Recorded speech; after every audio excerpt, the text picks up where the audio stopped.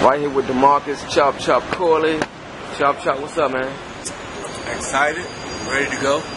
You just got finished weighing in. You weighed in relatively kind of low. Was at 132.7 or something? Something like that. How hard did you train, man? I trained very hard for this fight. Harder than I did for my last fight because my last fight was a very short fight. So I wanted to make sure I get right back in the gym and get ready.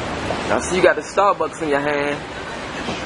Why do you like Starbucks so much? It's one of my favorite drinks now, the vanilla bean frappuccino, extra vanilla bean. It's something I drink every day now. Today 132. Tomorrow, what would you hydrate up to? Probably come in at like 136, 137. Okay, what do you know about your opponent? Daniel Altai is a good fighter. We grew up over the years in D.C. Used to be in the gym, Philly's gym. Very aggressive fighter. Okay, so you know a lot about him?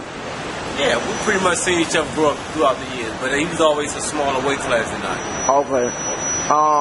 Tomorrow night, after tomorrow night's fight, who would you like to fight in the lightweight division? As far as I know, you want to fight for a title. I know you do. First guy on the list will be Mickey Bay, who just won the title. Yeah.